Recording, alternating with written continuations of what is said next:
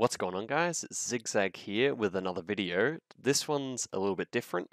Today I'm going to be giving you guys some tips and tricks for distinguishing Australia from other countries and also distinguishing the different states from one another.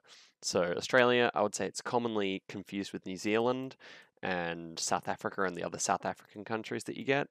That's because they all drive left-hand side and they all use fairly similar sign systems and have pretty similar vegetation too. So in this video, I'll talk about the different states, so it's worthwhile knowing them and knowing where the populations are. So yeah, review that if you don't know them already. So first things first is I've got a graph here of where the people live in Australia, the population density, and you can see from the satellite image, once again, it's completely dry in the middle and basically no one lives there, and so you're unlikely to get rounds. And actually, let's drag the little man out so we can see the coverage. So yeah, you can pretty much see what roads are covered in Australia.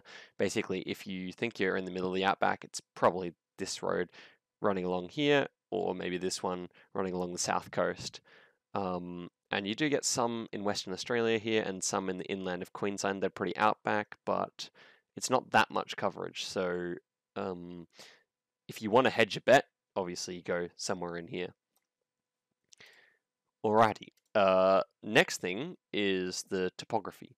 So Australia is a very flat country, and you basically get the mountains on the east coast, the Blue Mountain Ranges, and there's a few other mountain ranges, but generally if you're seeing very high mountains, you might be in New Zealand. If you're seeing snow-peaked mountains, you're probably in New Zealand. It's probably not Australia. But yeah, that's the main mountain range. Next up, we've got the license plates. So 4 of the states and territories use blue, of which one of them is Canberra, the Australian Capital Territory, so you probably won't get too many rounds there. But Tasmania, Victoria, and Western Australia all have the blue plates. The blue strip on Western Australia will often be seeable through the blur. And also, same with this state emblem on the Victorian number plates. This triangle you can often also see through the blur. Apart from that, Queensland has a slightly darker maroon red than the Northern Territory, and the yellow plates are not always in New South Wales, but I think it's the old style, but you definitely get them at least half the time in New South Wales, so that's a super good clue, and it's very easy to distinguish, of course. Next up is the phone codes. So these would be useful because they're a lot of the time on local businesses, and you can see 02, 02 for the Australian Capital Territory and New South Wales, 03 for Victoria and Tasmania, and 07 for Queensland. I'll wait for the rest. So good to know if you can be bothered going through that kind of thing. Alright, next up is the signage. Now, Australia shares these kinds of warning signs with the Americas. It's got the yellow and black system rather than the white and red. So that's a good clue. Helps you narrow down clues. Helps you narrow down the round a lot when you know about that kind of thing. All right, next up we have the Australian bollards. This is what they look like on the one side of the road. On the left-hand side of the road, because you drive left in Australia, you have the white one with the red little reflector on it, and on the opposite side of the road you have the same thing with a grey reflector, and it's often a little bit longer than the red one, you can see. Alright, moving on. In Western Australia, and I'm not sure if this extends beyond Western Australia, but I've definitely most commonly seen it there, you'll have a little grey-black foot at the bottom of the bollards, and so you can use that to tell that you might be in Western Australia. Okay, moving on. There are countries that have quite similar bollards to Australia that you don't want to confuse. So here's Turkey, has a very similar bollard to Australia. They're often a bit thinner and a bit shorter, but don't get them confused. They also use the white road lines, which Australia does too. So you'll be able to tell based on like the European style signs and whatnot that you are not in Australia when you see this. But yeah, good to know so you don't get confused. All right, next up is the New Zealand bollards, and the New Zealand ones are quite interesting. They, on the right-hand side of the road, they wrap the whole way around, and on the left-hand side of the road, it's got a white gap in the middle, and these happen to be the exact same ones as in Poland. So not entirely sure why that is. Oh, and also another good thing that I found on this one is that New Zealand's centre lines can be yellow. They're mostly all white, but if you see yellow ones, you're probably not in Australia. All right, moving on. Here's Ecuador's bollard, also similar. I think these are the only countries. Poland as well, but yeah. The Ecuadorian ones, also quite similar to the Australian ones, but obviously it's quite a different looking country, so you shouldn't get too confused. So the Australian giveaway signs I just figured out recently, they are similar to the English ones, and they have black text in the middle.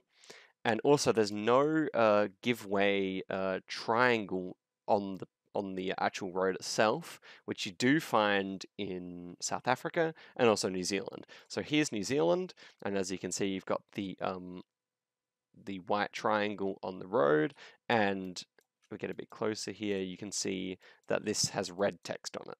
And I'm pretty sure that's for the whole of New Zealand, but it might not always be that way. I'm not sure. Next up, we have South Africa, and I just wanted to show this because it kind of looks like Australia, but you've got the white lines on the outside, and you just almost never find that in Australia unless it's a no parking zone. But if you're on a highway and you got these yellow lines on the outside, then you know you're not in Australia, probably South Africa or somewhere in southern Africa.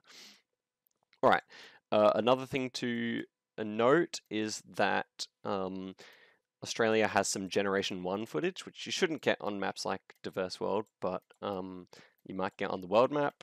I think it's only Australia, New Zealand, and United States that have the Generation 1 footage, but you can tell, it should be easy to tell. It's such low quality that you can barely make out any clues.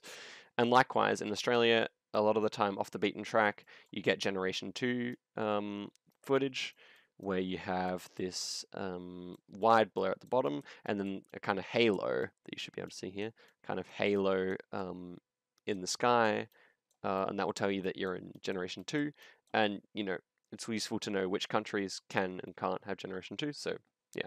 Okay, now I'll move on to some more specific hints that will only be useful some of the time, but hopefully they are to you. So this is the Cocos Islands, an Australian territory, and this is the meta. So if you see this one with the kind of chimney-looking snorkel, then you are here in the Cocos Keeling Islands. Likewise, if you get a meta that has the kind of steel ute or the steel pickup truck, then you are in the Christmas Islands, right nearby. That actually has a little bit of coverage, so it's quite possible that you get there at some point. All right, moving on. This one is quite a specific hint that some old guy told me at some point. I live in South Australia, and in South Australia you get these poles which have old railway tracks on either side, and they're pretty much everywhere in South Australia. So if you see this, I don't know if it's only South Australia, but certainly the majority of them in South Australia do look like this. And yeah, they will often be rusted, but sometimes they'll look a bit newer. And yeah, it's recycled railroads, so quite interesting. And then sometimes you'll have the light popping out at the top there. Right, moving on. Here's another quite specific hint, but it could certainly come in use, is that only the Northern Territory has 130 and 120 kilometer signs. The maximum speed limit in the rest of Australia is 110, but if you see 130, then you know that you're in the Northern Territory. And this is also a good opportunity to showcase like the vegetation in the Northern Territory. It's quite a bit greener and a bit more vibrant than the rest of the outback, but you still have the red soil. And also, here's another bit of meta. You have a white car with a long antenna, or like a medium-sized antenna, maybe that is. Once again, here we are in Australia, another example of the antenna, and also these little dashes on the outside of the road. Now, I just wanted to bring them up because I think they are more common in New Zealand. Like, this is an example in Australia, this is in South Australia, but I do find that if I see these, I'm more likely to be in New Zealand. Also, both Australia and New Zealand kind of have this blue car meta, and I think that's not. I don't know where in Australia you can get it, but I have seen in both, so it's worth keeping in mind.